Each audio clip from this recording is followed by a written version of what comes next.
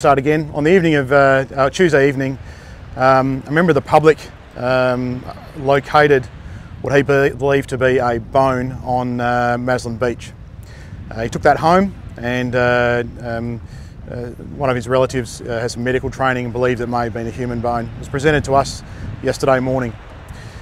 We've worked with our partners at Forensic Science SA, and we suspect that that bone is a human bone. Which is relatively recent in the scheme of things, anything up to a couple of months, up to a year old. The bone that was located was a forearm, we believe. Police came down here yesterday and conducted a preliminary search. During that search we located a second bone. That bone has also been examined by Forensic Science today, and we believe that bone is also a human bone as well, being a rib. We're currently conducting an investigation and search of the area with regard to any other evidence which may be there. And we are being assisted by our partners in the State Emergency Service with an evidentiary sweep of the beach to determine whether or not there are any other human remains. At this stage, we believe, we suspect that these are human bones, and they are currently under assessment by our Forensic Services partners to confirm exactly some of the detail, I suppose, that you'll be asking me. At this stage, we're asking anyone who finds any bones along the beaches or the southern beaches, particularly Maslin Beach, Seaford, Moana, Southport and Port Noarlunga. If you do locate them, please call 131 444 and the police will come out and make an assessment. If you have any information in relation to any missing persons, then please call Crime Stoppers and we'll follow them up and get in contact with you. There are many people over the years that go missing for a variety of reasons. At this stage, obviously we're following up with a number of longer term missing persons that we're aware of and contacting their families as well. If anyone else in the area obviously finds any bones on the beach and the like and want to know what to do, in the first instance, like I said, on those beaches I nominated, Maslin's, Moana, Seaford, Southport and Port Noarlunga, please ring 131 444. All else, just make an assessment as to what you believe it is. If it is an animal bone and we find quite a lot of them along the beach due to fishing, then please leave it at that. But if you believe that it does relate or it is a human bone, then please ring the police. This second bone that you found yesterday, do you know yet what part of the body is it? The first one was a rib, believed to be forearm, so this was a rib yesterday. Yep. And just judging by that, have you been given an age by? No. No, so a lot of the details we know in relation to this will come out with the forensic testing, but at this stage we're only going off the preliminary advice we are receiving from our forensic partners, and that's why it's incumbent on us to conduct a search of the beach to actually make sure that we collect any other evidence that may be there. Do you believe the forearm and the rib belong to the same person? We don't know, in the sense that once again forensic testing will determine that. Scott, you mentioned initially the forearm that was found. You believe it's from a person or an animal that has died within the last year. Can you explain that again in further detail? Yeah, so from our forensic partners, they suspect it is a human bone. It's a human forearm, but at this stage we are determining as to what that is. We do find a lot of bones over the period of time, and we certainly do find ancient bones as well. The advice is received that it's not an ancient bone. Talk us through the search effort today. How many people are out here? Yeah, so today we have about 30 people out here. We're assisted by at least 10 members of our State Emergency Service partners, and we're assisted by the Star Operations who are coordinating the search, as well as Water Police and Forensic Response people. And the forearm out again tomorrow? At this stage we'll see what happens with the search here today. As you can see, the search is fairly a long period, but at this stage yeah, we'll determine that afterwards. And the forearm and the rib, are they roughly the same age? Yeah, so we don't know that with regard to the age. That will be determined with forensic testing. But I mean, new, how long they've been? Yeah, we can't tell. That's the problem. How gendered? No.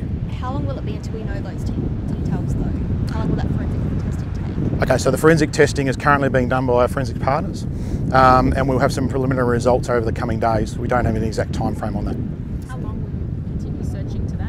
Okay, so we've been here for a good hour or so already. We'll probably be here for another hour or so going forward.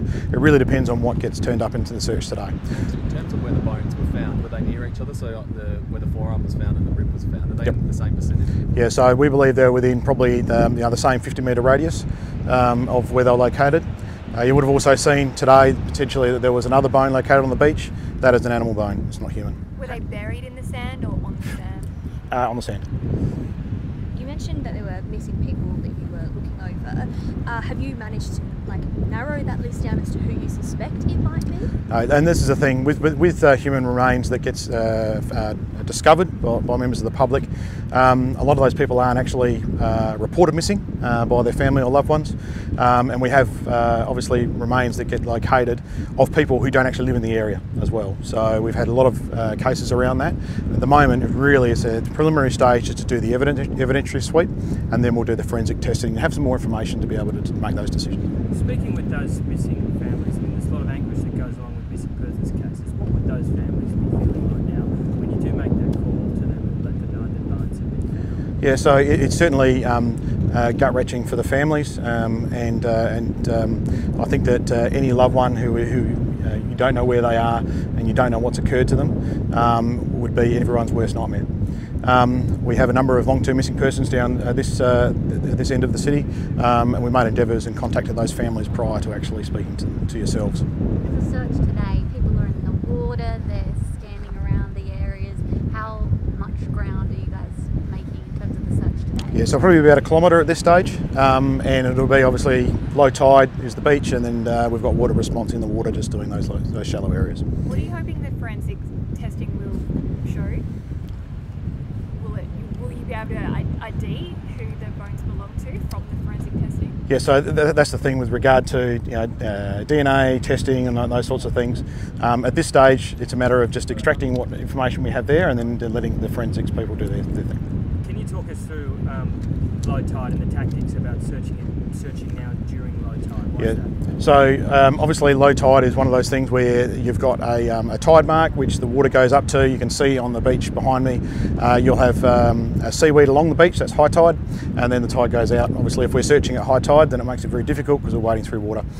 So it's just one of the tactics that they use with regard to searching, and it certainly provides us the best opportunity to be able to cover the area.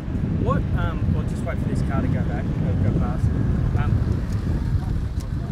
And it's about the SES. What resources are they bringing here to assist you guys? Well, they provide specialisation with regard to land search, and they partner with us with that, and also the ability to be able to actually get boots on the ground.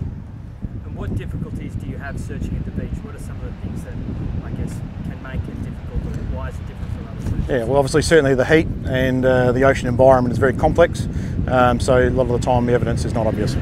Anything else, guys? Are you confident it's someone missing on their own attrition? Sorry, we'll say it like this.